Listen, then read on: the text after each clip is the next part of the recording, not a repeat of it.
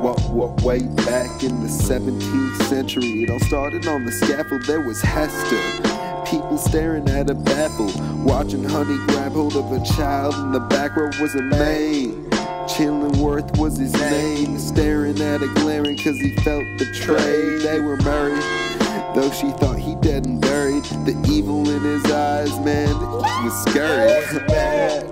She did what she shouldn't have. She messed around and had a baby with another man.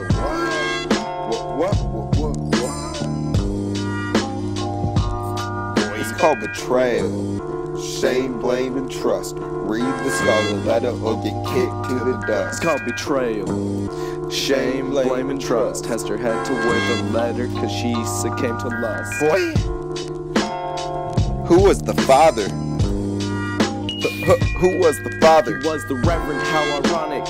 Condemned his soul to sin, man, why even bother to explain so much pride to his name?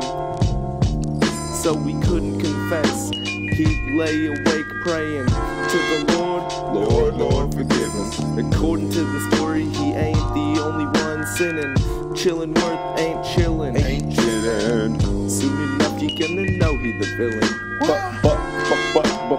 Bent on revenge, Chillingworth no longer seemed like a mensch. Now up in his room, plotting, jotting, wait to get it in there. Cause he know he's the father and the daughter. Pearl was the name, Pearl was a girl, Pearl wasn't the same as the others. A blessing to her mama, even though she caused trouble. Now but in the midst of drama, she hung high. She got to meet her daddy cause mama wasn't loving. All she wanted badly was to run away. Escape with remedy and live free of the dismay. Run away, run away, run away.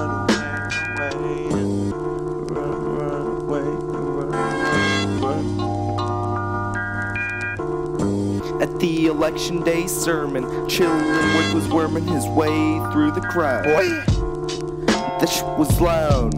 He still heard the confession to adultery. It served as a lesson. Arthur fell to his knees and put his hands on his chest. He had his own red A right on his breast.